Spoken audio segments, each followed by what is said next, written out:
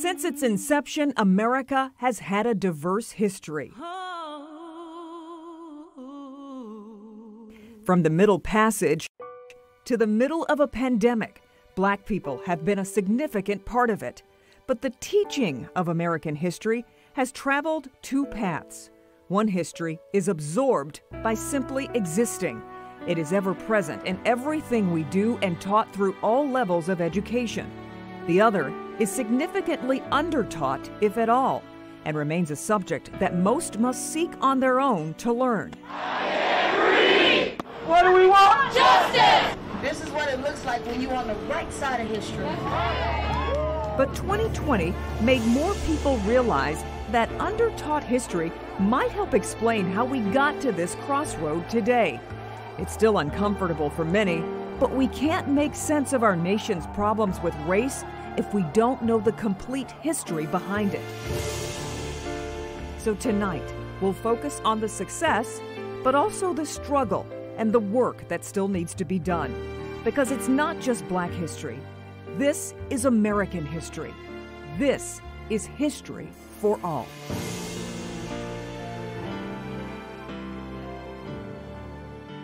Good evening, and thank you for joining us. Tonight, we want to continue the conversation about race in our country, where we've been, where we are, and where we need to go next. Over the next hour, we're going to take a closer look at systemic racism, its roots, and how it persists today, rethinking what we think we know about our history, and the changes already underway in this last year of what many hope has been an awakening.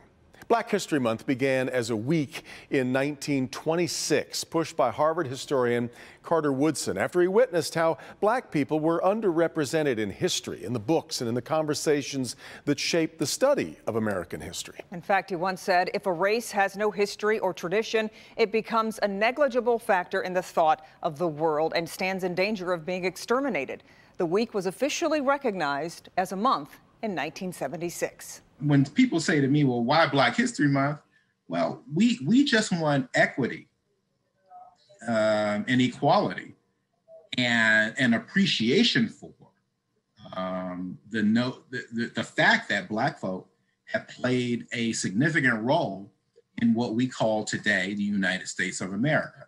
White people have also played a significant role in the United States, but why is there no White History Month? There's no White History Month because most history that's taught is white history or a version of white history.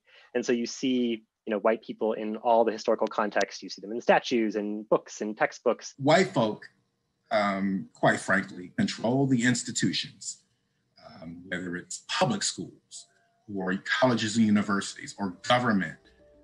They control that narrative.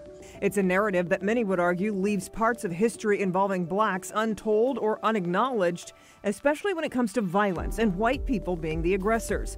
One such example is the 1943 race riots in Detroit. The stories of the 1960s riots were everywhere, sort of pervasive. Lots of people I knew had lived through them. But the stories of the 1940s riots weren't. Those are a very different situation, right? In 1943, you get a kind of violence that's very common across the country in its history of mostly white people striking out at and destroying Black property and Black lives. And that's a sort of recurrent theme in American history from the moment of the end of slavery, depending on how you count the moments before that. And so I think that history is not taught very well, if it's taught at all. It was incredible to read that and realize that I'd lived in this area my whole life and never really read that story. And it's hard to make sense out of what happened in 1967, say, without knowing what happened in 1943 and the years in between. 2020 became a year of social justice movements. Was the call for change booming louder, or were more people finally listening? That question remains unanswered. Will the renewed quest for racial equality evolve into real, lasting reforms? What's his name? George Floyd! What's his name? George Floyd! What was it about George Floyd? What's going on? Was it the video? The horrible, unavoidable evidence of watching a man die in real time? Why did the outrage finally reach critical mass? Why didn't that happen, say, in 1958 in Milwaukee, that February night when police pulled over Daniel Bell for a broken taillight? Moments after the stop, Bell was dead, shot by an officer who claimed that Bell had a knife that facts would later reveal had been planted by the officer. Why didn't Daniel Bell make a nation rise up in anger. We have a pandemic in our community of black people being killed. Not just Bell, so many others from long ago and from just last year. What was it about George Floyd? That there was video? No, there's been plenty of video. Like that of Eric Garner, who, like Floyd, pleaded with the officers that he couldn't breathe. Why was George Floyd's death different? Well, no doubt 2020 had something to do with it.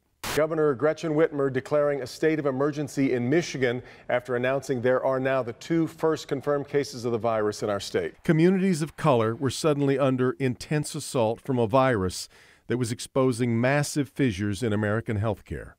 In Detroit, it was hard to miss the skin color in the obituaries of those taken by COVID-19 in that awful early surge. We want justice.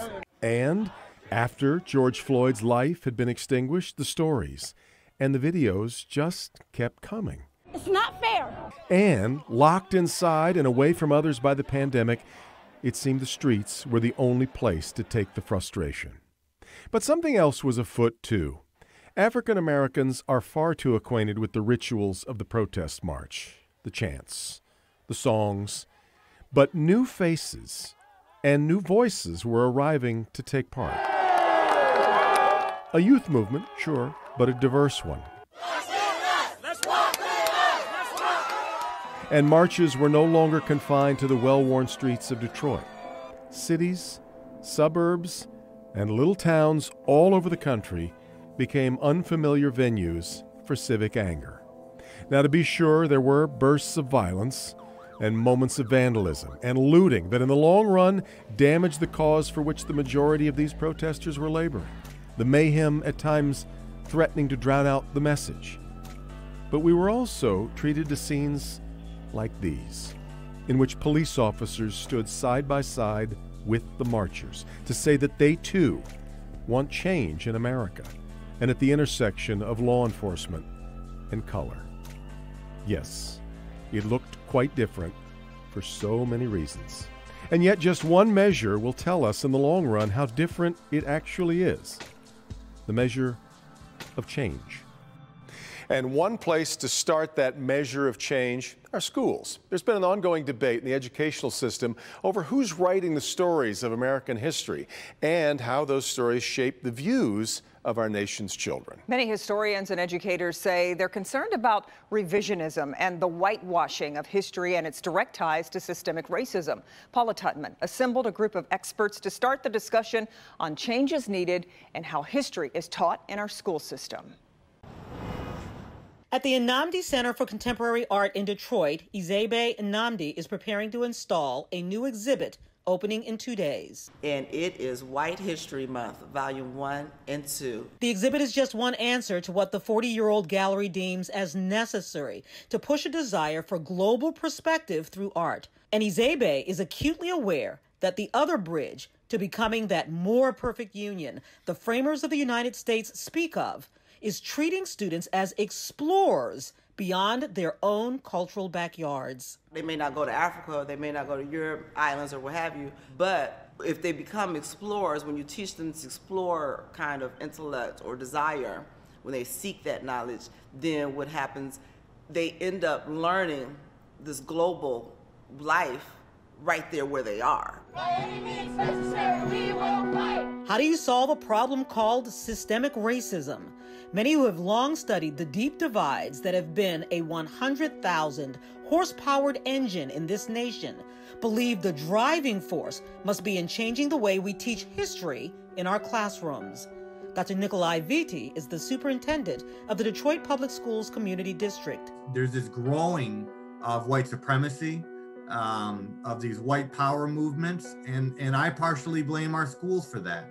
I think if we taught it at a very young age and allowed white people in this country to understand what white privilege means and what whiteness means, we can deconstruct that and have different conversations and different relationships moving forward. Neil Barclay is the CEO of the Wright Museum of African American History. The impulse for teaching for the last, 5 decades or so has been about telling a nice story, right? About the American dream, about American values, and trying to spin everything so that everybody made nice. Thanksgiving with the Pilgrims and the Indians was such a lovely story, wasn't it? But what has happened because of that is that people have grown up not understanding the reality and the real story of what was happening at various times in our history. Professor Erin Dwyer is with the Department of History at Oakland University, and she says incorporating that one chapter on slavery and Martin Luther King Jr. and perhaps Harriet Tubman, since the movie came out, is simply a shortchange of the rich, good and bad that built this nation, and it has given cover to a legacy that continues to shape the United States. People, and white people in particular, have to be willing to sit with discomfort in discussions about race relations and the history of racism in America, and how that has allowed systemic racism to accrue over centuries. Its roots, are linked to slavery. That have perpetuated the history of this country, from politics to job opportunities to incarceration to police brutality. It's all linked to that. Hands up! Get up, get in the car. Mama! Get up and get in the car right. This may be a lot of things, this moment we're living through, but it is definitely not about Black lives. And remember that when they come for you, and at this rate they will. I'm going to tell them there's an African-American man threatening my life. I'm being threatened by a man in the Rambo. Please send the cops immediately. And unless you teach it directly, even if it's uncomfortable, even if you have to look at yourself and look at your family differently, that's the only way we're going to get to the other side of racism in this country. Which brings us to why there must be an expansion of history taught at the beginning of learning and throughout education. Margaret Schultz is the director of instructional equity in the Bloomfield Hills School District. Only some people get to actually write the history. And so we have to go back and figure out, through primary source documents and different storytellings that have happened throughout the years to really kind of get a grasp on what actually happened. If we could get on the record the complete narrative, which recognizes this side of the story and that side of the story, people will begin to understand, while that's not my lived experience, I now understand that there's all these people that I know, that I live with, that I work with, that are operating in this society who've had a completely different experience with the American ideal. We need to make sure that we are teaching a true history, including all perspectives in everything that we do. But it's also important that we highlight and center those voices that have been historically marginalized in our country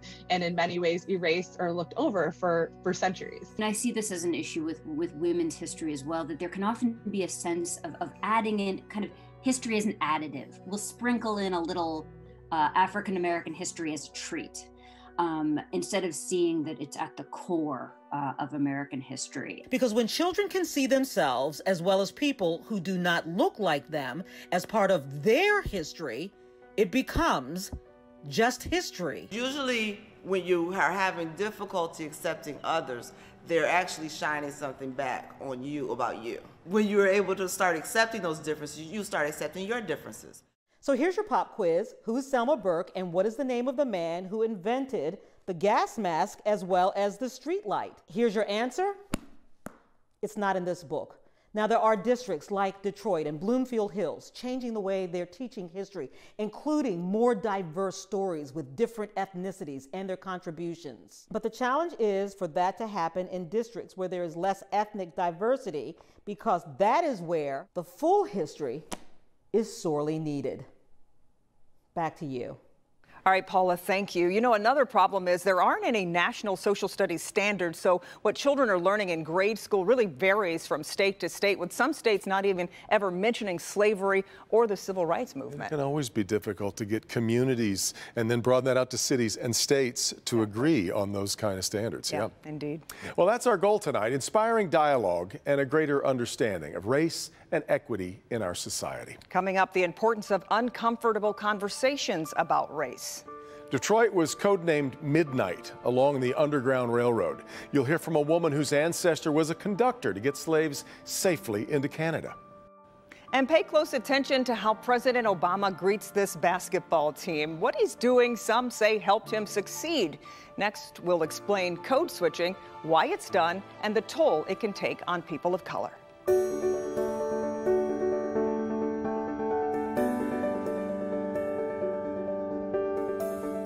I want the healthcare system to understand that its real job is to improve the health of the community in total. And in order to do that, they need to represent the community. Welcome back. It's defined as the ability to switch between languages in a single conversation. It's called code switching, and we all do it to some degree. For instance, you may speak more casually at home the way you do at work. But for Black people, code switching is far more complex and can often be taxing. Some would argue the ability to do it well is a prerequisite to success. You want to make some money here? Use your white boys. Code switching is something many Black people are all too familiar with. Hey, Mr. Kramer, this is Langston from Regal View. As soon as we hear someone speak, our minds automatically make associations about where they're from geographically. We also make assumptions about their education level, their income level. Miles Durkee has done extensive research on racial code switching as an assistant professor at the University of Michigan. Code switching, I describe it as a double-edged sword, where there's benefits and advantages, but there are also serious costs and consequences. For example, when a Black person doesn't or can't effectively code switch, the result can be damaging. Case in point, the star witness in the 2013 George Zimmerman trial. I had told you. Rachel Jean Tell was on the phone with Trayvon Martin moments before he was killed. I had asked him how the man looked like. He looked like a creepy cracker. When she spoke in court, it was clear the 19-year-old's testimony was largely being judged on her mannerisms and style of speaking. Ultimately, George Zimmerman walked free. They have even said, that it's a survival technique, Yes. And maybe it's saved their lives in some situations. Interacting with the police is a clear example where code switching can be the difference between life or death. If an officer already perceives a Black male as threatening, code switching is an extremely effective way to help alleviate some of that anxiety. But code switching is not just in the way a person speaks. It can also involve your entire behavioral profile, from hairstyles to clothing and the way in which you carry yourself. Former President Barack Obama's effective ability to code switch has been well documented. And you go through a whole game? When he was meeting the Dream Team, and you can see his handshake differs simply based on the race of who he's, greeting. So you see with white individuals in the coaching staff, it's a very standard, American handshake. But when it's Black players on the team, he's more like dapping it up with the players. For many Black people, though, constantly focusing on changing themselves in order to make white people feel comfortable can be exhausting and unhealthy. Those who tend to code switch more frequently also report significantly more workplace fatigue and burnout from their current positions, simply because they have to be a different person and mask all the cultural assets that they probably value and appreciate internally, but they realize that those same traits aren't valued in their workplace. And while it can be exhausting, Omari Keels wouldn't go so far as to call it inauthentic, because he says it's such a huge part of the Black American experience. I don't see it as a burden anymore. I just see it as something that is a part of who I am, a part of how I navigate this world. You're aware that this is... Shawnice Battle says she didn't always know what it was called, but first noticed code switching at a very young age. I just know when my mom spoke to certain people, she did it. And when my friends in school spoke to certain people, they did it. I just thought it was a part of being an adult, not like this thing that was specific to my race. Do you feel that it is an authentic part of you, or that you're not being authentic when you use that voice? So I think that is definitely a question that I've grappled with and thought about for a really long time. because especially when I initially found out what it was, I'm like, oh my God, this is not me. I'm just switching because I'm in this environment and I'm using this completely different voice. And this is not who I am at all. Also, for the person whose code switching is always activated, it still sometimes isn't enough to overcome racism. So what can we do, especially in the workplace, to make sure marginalized groups can be their authentic self? We also need representation all the way up hierarchical ladder of leadership in the organization as well, where individuals from underrepresented backgrounds can start to have a voice to start to dictate what that corporate culture looks like. And Dr. Durkee continues his research on code switching, including the psychological implications. We put a link to his latest presentation on our website.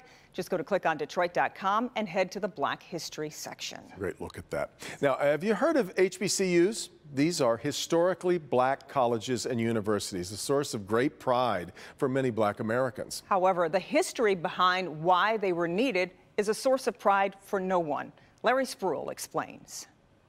The debate over which is better, historically black colleges and universities or predominantly white institutions, used to be a huge discussion within the black community. But to understand that argument, you first need to understand why HBCUs exist in the first place. During slavery, blacks were prohibited by law from reading and writing. If caught, they often suffered severe punishment, from being whipped to the amputation of fingers and toes. Most HBCUs were founded after the Civil War, but even after slavery ended, most races were still segregated. The overwhelming majority of PWIs completely disqualified or limited black people from attending. HBCUs, on the other hand, have always welcomed white enrollment. If PWIs did allow blacks, they were not treated with the same respect, support, and fairness as their fellow white students. HBCUs were often the only paths to a college degree for blacks, and about 100 of them still remain today.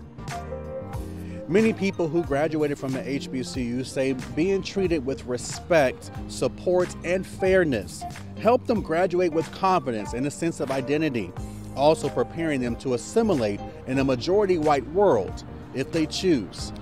Both schools are capable of producing successful black citizens who give positive contributions to society. Howard University alumnus Thurgood Marshall was the leading architect of the strategy that ended state-sponsored segregation and chipped away Jim Crow laws in higher education in the landmark case Brown versus Board of Education.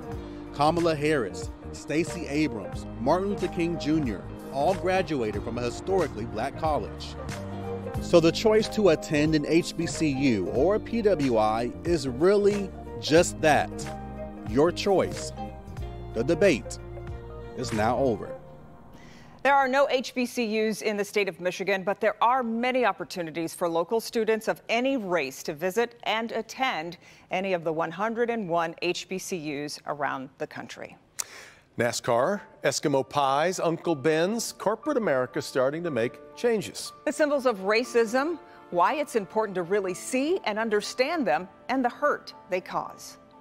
How Detroit and some of its prominent black leaders played an important role in the fight against slavery.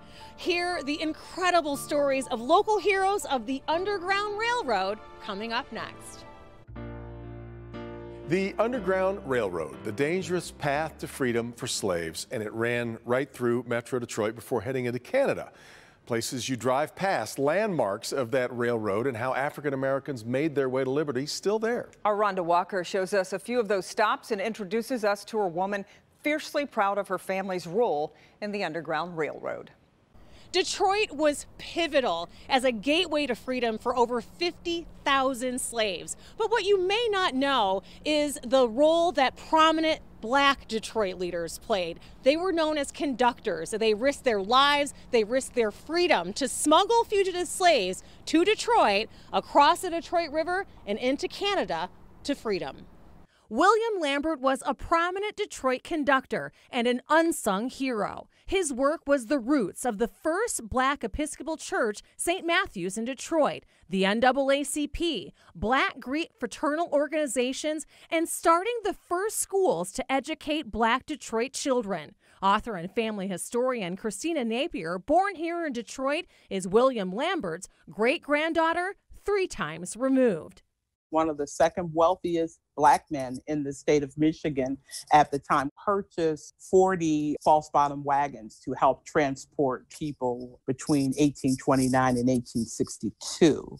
They were always being looked for or hunted. He prepared a speech that he spoke before the Michigan legislature for freedoms for Black men, for the right to vote. To take the word white out of the state's constitution. He was that powerful. He spoke those words 100 years before the civil rights movement of the 1960s. Fills me with so much pride. Physically hide slaves in his own home. That once stood near downtown at the corner of Larned and St. Aubin. Sadly, thieves stole the historic marker. Stole it for scrap, which is so sad. I mean, when I first found that out, I was enraged. I have a children's book that I've written about William Lambert so that they can make sure that the story continues. The story of George DeBaptiste, another prominent Black Detroit conductor, is at his home site marker. You may have driven past it, East Larned in Beaubien, downtown. He had the means to purchase a steamboat to smuggle countless slaves to Canada. DeBaptiste pointing towards Windsor on the riverfront Gateway to Freedom sculpture in Hart Plaza. Did you know? Directly across on the Windsor side, there is the Tower of Freedom sculpture. The first stop for food, clothes, and shelter on the Canadian side, the home of John Freeman Walls. He escaped to freedom on the Underground Railroad and built this log cabin. My great-grandmother was born in a log cabin. And when she turned 100, the Canadian government turned it into a historic site. The family maintains as a museum for tours. Its chapel, named after Rosa Parks. Rosa Parks used to go there to visit, and she said that was where she felt the most at home. We often talk about the ties that bind in the African American community. The sculpture, both in Detroit and in Windsor, ties that story together. And it's something that a lot of Detroiters don't know. So, the next time you're downtown and see an historic marker, stop for an inspiring history lesson. I'm Rhonda Walker. Back to you. Rhonda actually discovered a historic marker of the Underground Railroad while walking with some friends last summer. You can see her special report on a farmhouse in Riley Park right now on our website. Just go to clickondetroit.com. You know, Motown didn't just create music for our soul. It began as a Black-owned record label that broke racial barriers and put Detroit on the world stage in a new way. Tonight, how Hitsville, USA is empowering new artists.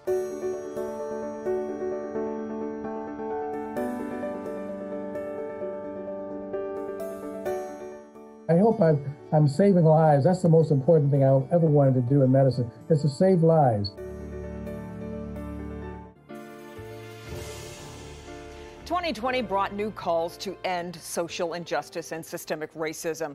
We saw some signs of change at the corporate level. Our Steve Garagiola shows us why it's important to really see and understand the symbols of racism.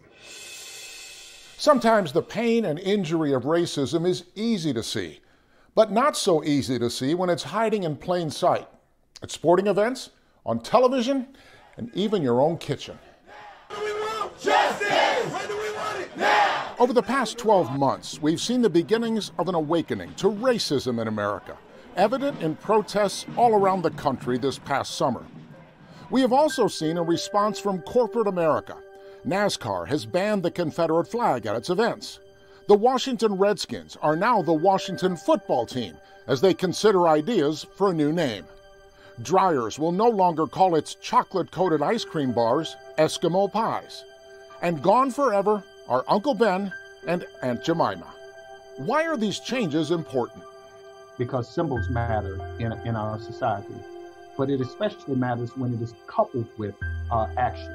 African American. Dr. David Pilgrim is curator of the Jim Crow Museum of Racist Memorabilia at Ferris State University in Big Rapids. Thousands of artifacts that tell the long and painful story of racism in America. We use objects of intolerance to teach tolerance and promote social justice, to document what happened in the past, and to use those objects to facilitate intelligent discussions about race, race relations, and racism. We each see the world colored by our own perspective, and there are many people who don't understand why all the fuss over these symbols. They think this is nostalgic, right? These are warm feelings, warm memories about the past. But for many others, there is nothing warm or nostalgic about these caricatures. They are reminded of enslavement and Jim Crow.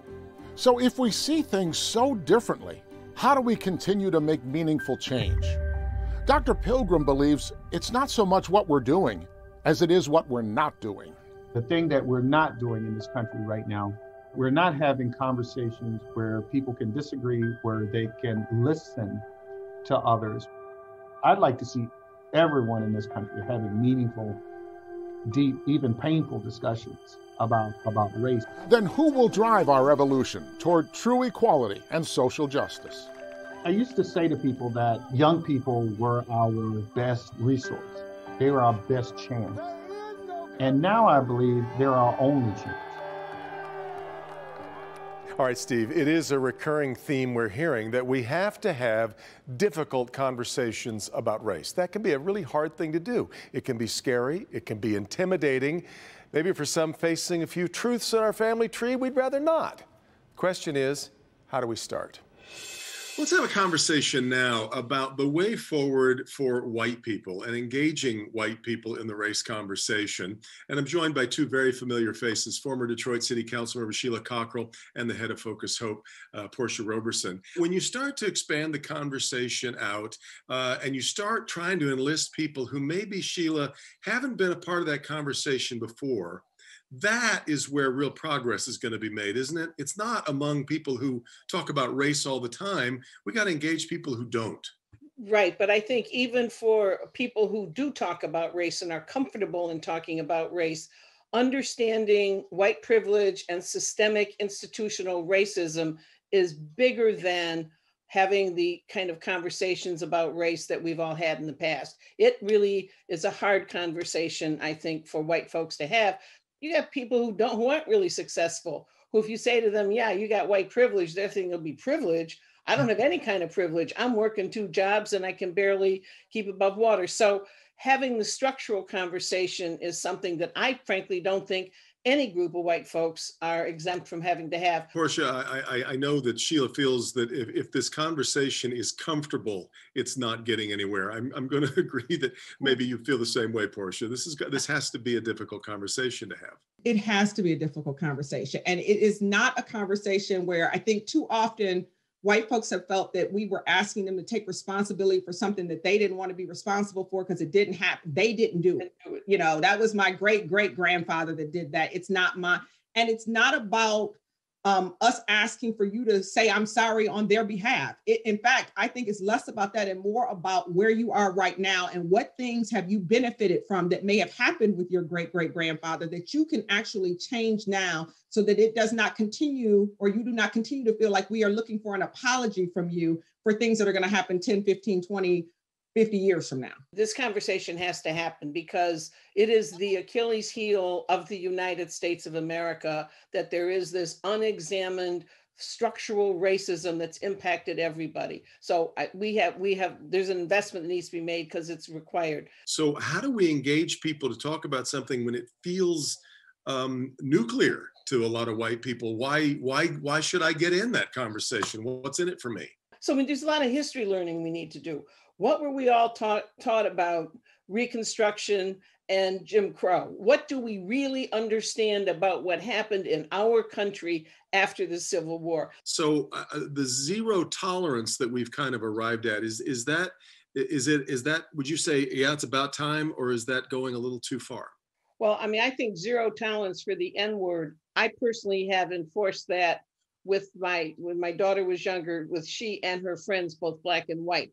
That term is not going to be used in my car, in my presence. So I don't condone the notion of there's a familiar way for Black folks to use that term that's okay and that white folks shouldn't. Nobody should use it because it's got a particular history. I agree with Sheila. I don't think there's a context for it in any capacity. I think it's too weighted a word for people to try to use it in an educational sense and not understand that there's going to be some pushback, that there's going to be some questioning of why you needed to use the word in its full context in order to get your point across. But I also wonder then about the I guess we'll call it the chilling effect on other people. And as I said earlier, whether they feel like they ought to be wading in on this conversation or better to sit it out. And what happens if white people sit out the conversation? I think that's kind of where we are today, isn't it? I think for a lot of white folks, the first step would simply be, if you're nominally conscious, is that when somebody in your presence starts with some of the stereotypical language,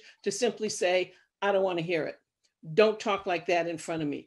That takes a lot of personal courage to get to the point of being willing to acknowledge that you're hearing racist language and that you're not going to give it a pass is a huge step. We have a long way to go, and we've been talking about these issues for a long time, and things move forward and then they move back. So do I think that progress is continuous and that we're going to keep getting in a better position? No, I think we're going to go forward and then we're going to go back. We saw Barack Obama and then we had Donald Trump. So we know we take 4 steps forward, we take 2 steps back, we got to take another 6 forward to get to where we were going, you know? And I think that's going to continue to happen. But I again think that these conversations are about how do we get along individually, but it is the larger conversation is about getting white folks to realize how they have benefited from so many of the structural things that this country was built upon, and how it continues to benefit them in ways that they may not be conscious of on a regular basis.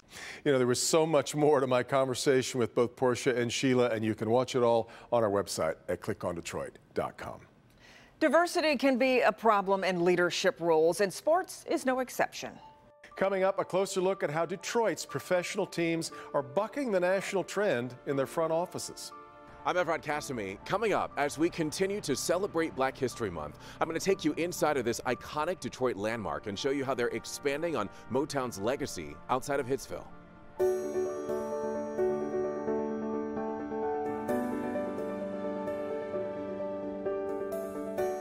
Don't step back, step up.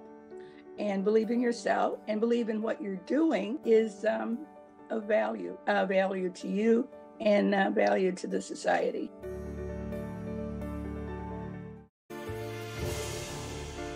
The Motown sound. Diana Ross and the Supremes, Smokey Robinson, Stevie Wonder, Martha and the Vandellas. So much success out of Hitsville. We might forget it started like many Black-owned record labels, struggling to succeed. How could it have struggled with that roster that you just read? But of course, Berry Gordy wanted to make music for the world, and he did so at the height of the civil rights movement. Our Evrod Cassimy shows us how Motown is focused on the next generation of artists, too. This is the home of Berry Gordy's Motown Records, now the Motown Museum. Motown Records broke racial barriers and is the most successful Black-owned record label, encouraging entrepreneurship and ownership when it comes to music. Today, Motown Museum is encouraging the next generation of artists. In 2021, Motown to me is all about inspiration. It's the music that not only inspires, but has transcended time, created right here inside of Studio A. The Motown Museum keeps the stories of what happened here alive, spearheaded by Robin Terry, the great niece of Motown Records founder Berry Gordy. My uncle, he's proud of the work I do. He's proud of, me. Robin and her team at the museum have expanded on Motown's story. More than a museum, today it gives young talent a chance to be heard. So Amplify is an amazing platform for emerging artists. And it was only natural for us, at Motown Museum, that's our mission, to create these platforms for emerging talent to not only be cultivated, but to shine. If you believe in things you don't understand and you suffer. Now in its 3rd year, the singing competition puts the spotlight on the next big voices out of Detroit. Brittany Hayden was the winner in 2020.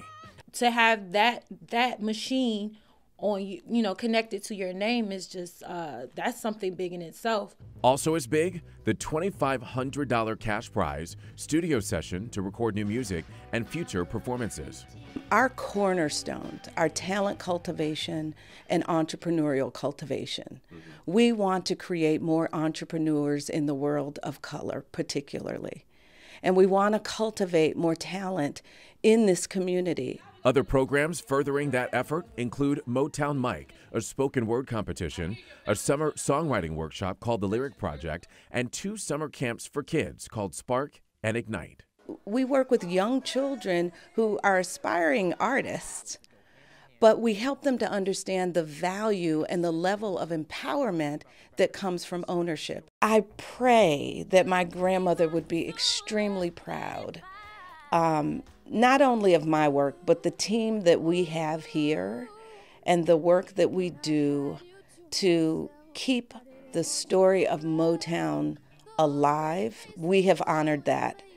The Motown Museum is working on a $50 million expansion project to help grow its education and its resources for budding artists and entrepreneurs. An exciting new chapter coming for Motown. Really awesome.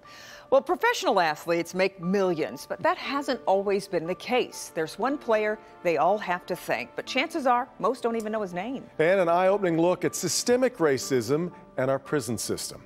We'll be right back. When you hear calls for the end of systemic racism, that means structural racism, systems with housing, education, healthcare that create and maintain racial inequity for people of color. Another system that is included in all of that, of course, are prisons. The United States has the highest rate of incarceration of any country in the world, yet we represent only about 5% of the global population, but a whopping 25% of the prison population. Our Victor Williams shows us how the legacy of slavery and racism in this country contributed to this. The 13th Amendment is thought to have abolished slavery, but it actually, in a sense, solidified it with a loophole that allowed servitude to people who were convicted of crimes. This was largely used as a means to control newly freed slaves, and it has evolved into what we call today the criminal justice system. Remember, Southern states relied on slavery for their economic system, and once it was abolished, they still needed to find ways to make up for the loss of free labor. So what did they do?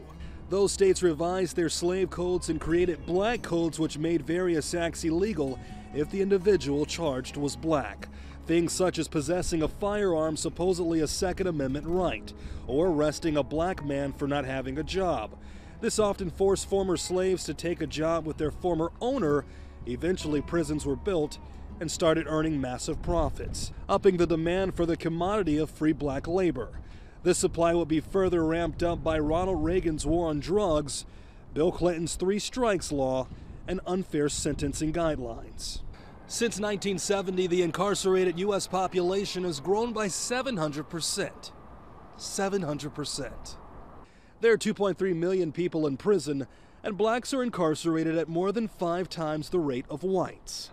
The system of mass incarcerations has handcuffed the black community's potential by destroying family structure, economic growth, and other liberties normally associated with freedom.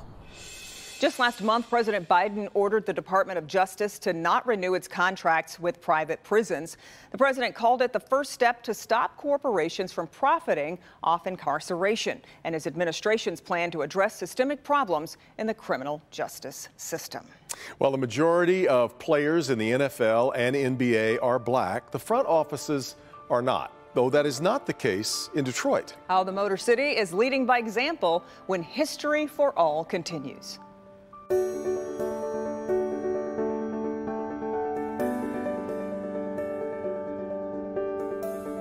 I do think there's an important role for me to play, and I do understand how important it is for women, for young girls, for African American children, for minorities in general to see people of color in positions such as this.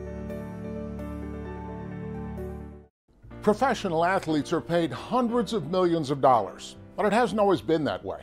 And really, they have one man to thank for it, and most probably don't even know his name. In 1969, Curt Flood, all-star outfielder with the St. Louis Cardinals, challenged baseball's reserve clause, which for almost 100 years had said teams owned their players. The only way a player could leave was to retire. We're not a consignment of goods. We're not a used car. You know, we're people. We're human beings. And I really don't think that any man should be able to own another man. Flood's challenge went all the way to the United States Supreme Court, where he lost, and the baseball owners held firm.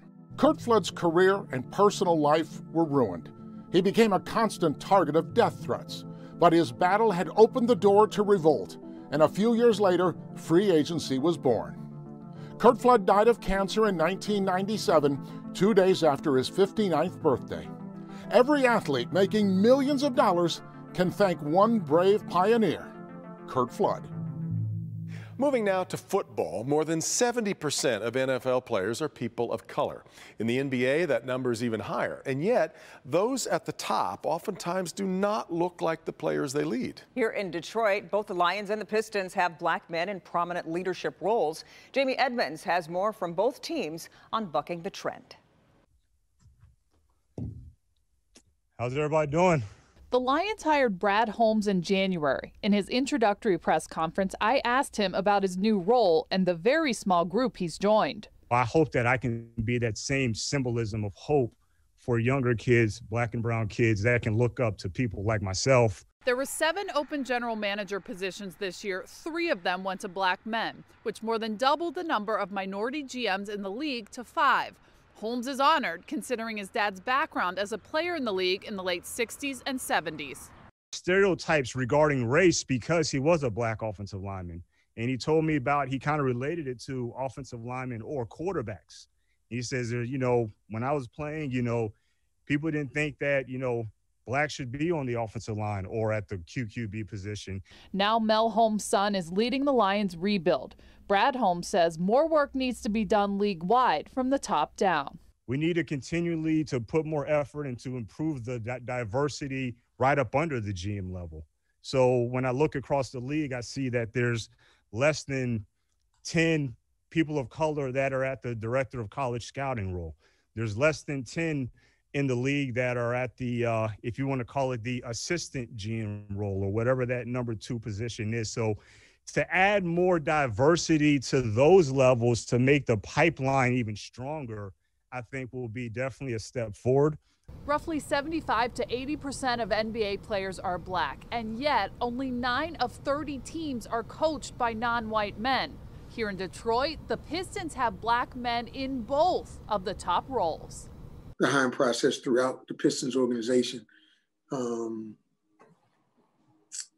has been second to none when it comes to diversity and inclusion. It's a philosophy that stems from the top. Owner Tom Gores and the rest of the ownership team prioritize diversity and inclusion as a primary component at the beginning of the hiring process. Troy Weaver was hired as general manager in June of 2020. Tom came out and put the money where his mouth is. He stood behind it. Weaver's hire was just the beginning. He then hired Britta Brown, a senior director of basketball administration. She's an African-American woman. He hired Michael Lindo as director of player and family engagement and Harold Ellis as pro personnel evaluator, both black men. You can't get hired if you aren't in the pool. You can't make progress unless you're part of the conversation. And I've seen those things growing. The culture at the Pistons is well known and well received. Free agent Jeremy Grant recently told The Athletic's James Edwards he wanted to come to play for people in leadership positions who look like him and share similar experiences. It starts with Tom, and you know, he's on the cutting edge, and Arn is on the cutting edge of trying to have a diverse organization, as is the NBA. Representation matters. Look no further than Detroit's NBA and NFL teams for examples. Of course, the Lions filled their open head coaching job with a former Lion, Dan Campbell, and he then put together one of the most diverse staffs in the league. Offensive coordinator Anthony Lynn, defensive coordinator Aaron Glenn, assistant head coach and running backs coach Deuce Staley are all men of color. That's a lot over this past 60 minutes, but we hope that we've given you a lot to think A about. lot to think about and a lot to continue the conversation because Exactly. it's so important for progress. We thank you for joining us for History for All. Local 4 remains dedicated to focusing on the different voices of our nation. And we continue to celebrate Black History Month. Look for our special section of local change makers and historical landmarks on clickondetroit.com. Thanks so much for being here. Have a good night.